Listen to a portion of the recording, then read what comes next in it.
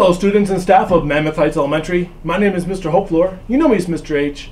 Today is Friday, January 17, 2020, and this is Good Morning Mammoth Heights.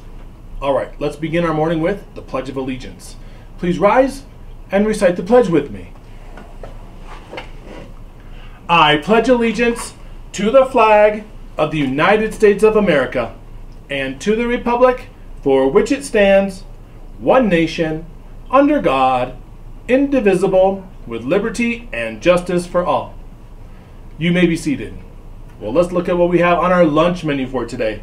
Today you get to choose between the meatballs and mozzarella or the bistro box, which features the chickpeas, pumpkin bread, and cheese stick.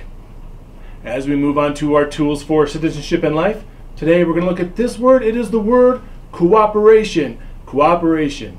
So what does it mean to be a student here at Mammoth Heights Elementary who likes to cooperate? Well, students who cooperate will work with others and they'll offer to help other students. Maybe that's at the playground, or maybe they'll offer their help on students working on projects inside the classroom.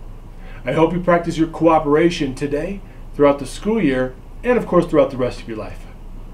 All right, let's talk about our birthday announcements for today. We do have one birthday on this Friday. Happy birthday today to Liliana Ridgway.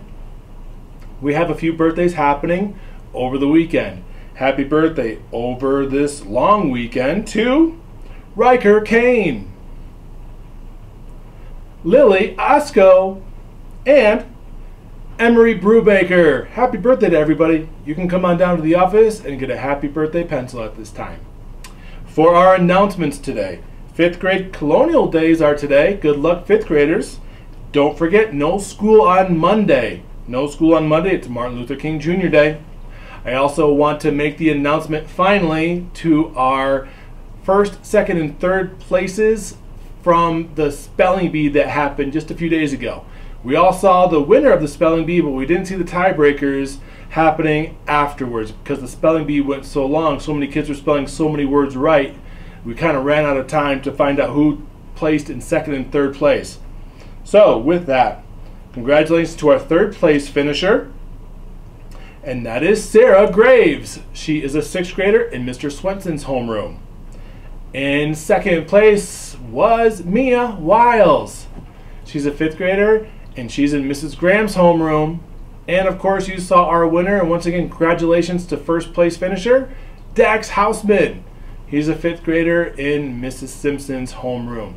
Congratulations to everybody who competed in this spelling bee. It is a lot of work to prepare. It takes a lot of courage, a lot of perseverance. So thanks for taking that risk and getting up in front of your peers and putting yourself out there.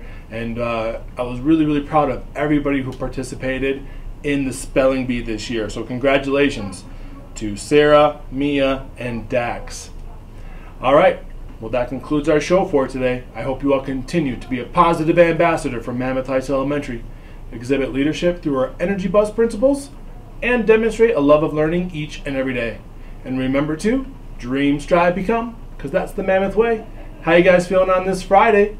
Because I feel great. Yes! Have a great weekend, and we'll see you on Tuesday. Bye.